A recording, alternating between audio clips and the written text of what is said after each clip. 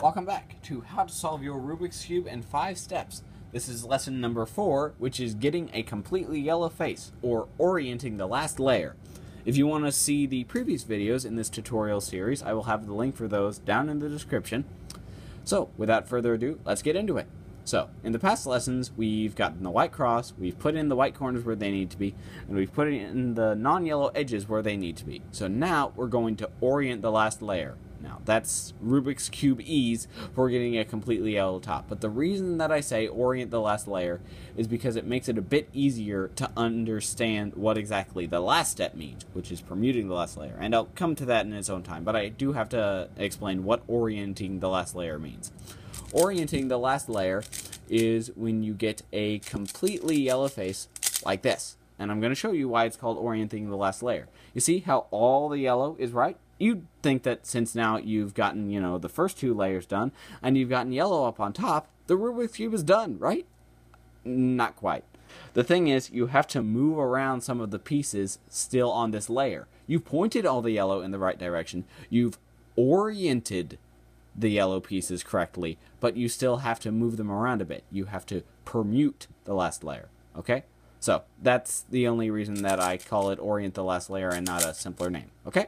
So, now, that being said, let's just hop right into the tutorial.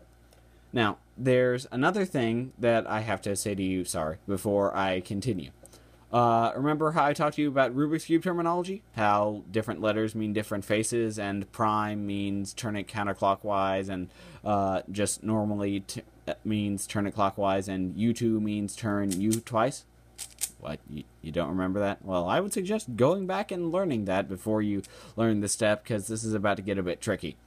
So, another thing about Rubik's Cube notation that you need to know before we can proceed is lowercase letters. What do lowercase letters mean? I mean, you've never seen lowercase letters in my algorithms that I put up there before. They've always been uppercase. Well, lowercase letters mean that, yes, you do turn the layer clockwise or counterclockwise, depending on whether or not it's a prime, but you turn 2 of the layers at once. So, if it were lowercase r, what the move would be this. Like that. If it were lowercase r prime, it would be like this. If it were lowercase u, it would be this. If it were lowercase u prime, it would be this. If it were lowercase L2, it would be this. If it were lowercase L2, it would just be this again. But you see the point. You turn 2 of the layers at once. So, that being said, let's proceed into telling you how exactly you are supposed to get a completely white face. Completely yellow face. We already got a white face. So, the first thing that you want to look for is what position of the yellow edges you have here. You might say, remember, the yellow edges, the edges that have yellow. Which yellow edge pieces are actually pointed in the right direction? Which yellow things here on the edges are actually yellow? Okay? So, the first kind of scenario that you can get is a dot, just here in the middle. You don't have any other yellow edges oriented. It's just this, okay? So, what you need to do for that is hold the cube like this, and then perform this algorithm. Lowercase f, r, u, r prime, u prime, lowercase f prime. So like this. Then, after you have that, you will get a line like this, okay? Then, what you want to do with that line is turn it so that it's horizontal, not vertical. Not so that the line is pointing at you, but that the line is going across, like this. Then you want to perform that same algorithm that you just did. Lowercase f, r, u, r prime, u prime, lowercase f prime, okay? And then once you've done that, you're going to have the last thing that you're going to have to do that algorithm for, which is a little yellow r, like this. See? It's a little r. And holding that r like that, you're going to want to perform that same algorithm just once more. Lowercase f, r, u, r prime, u prime, lowercase f prime. Like that. And that's how you do it. If you get the dot, you just perform it from anywhere. You do lowercase f, r, u, r prime, u prime, lowercase f prime. and then you'll get a line, and then you want to make that line horizontal, perform the same algorithm. Then you'll get a little yellow R, and from that same position, you'll want to perform the same algorithm again. Okay? So then, what you'll have is you will have all these yellow edges oriented. Now, the only question is how many corners are you going to have oriented as well? You can have one of several choices. The first choice of which is going to be all of the yellow corners oriented, and you don't have to do anything. You've already gotten a completely yellow face. But it is probably going to be a little more complicated than that. There can only be 3 types of non-solved yellow corners oriented, okay? So there can either be no yellow corners oriented, so you just have a yellow cross like this, or there can be 1 yellow corner oriented like this, which is what you want actually, or there can be 2 yellow corners oriented. If you have 0 yellow corners oriented or 2 yellow corners oriented, then you have to do a little bit more work.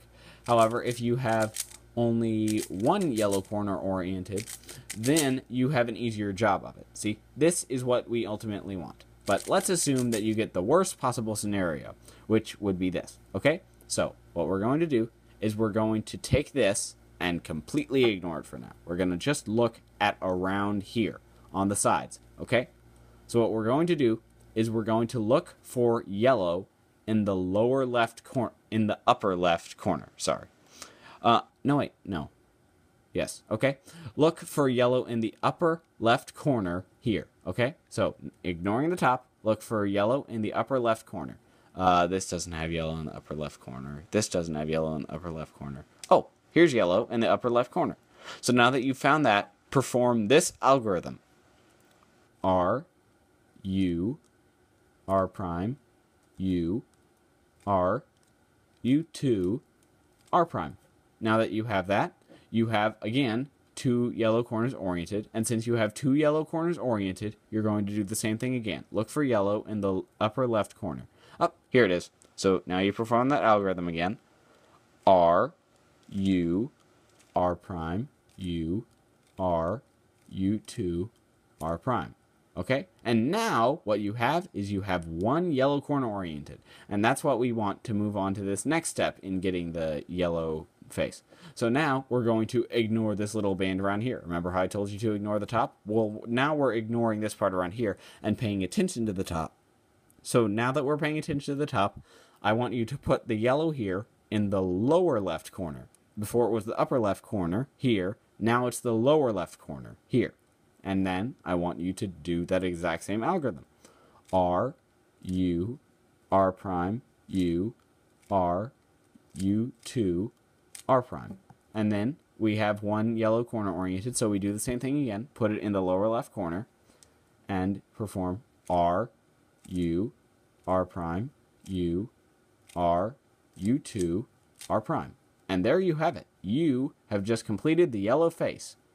Now, if this video tutorial was confusing to you in any way, just keep going back and re-watching the tutorial, because if you keep watching it, I guarantee that you will get it eventually. Just keep following my instructions, and I guarantee that you will get it. In the beginning, when you're first solving a Rubik's Cube, when you're first starting out, it seems like no matter what you do, you're always messing something up, or the person's wrong because you're actually messing something up. I've learned how to solve a few different kinds of Rubik's Cubes, and every single one I've learned, I have tried and tried it and tried it until I was finally convinced that the person didn't know what they were talking about because it didn't work. Then I stopped messing up the algorithms, and suddenly it worked. So, if you just keep going back in the video and just keep practicing it, then you will get it eventually. So, this has been step 4 in how to solve your Rubik's Cube. I hope it was helpful. If you want to see the next tutorial for how to solve your Rubik's Cube, I will put the link for that down in the description. So, that being said, hope you found this video tutorial helpful, and happy cubing!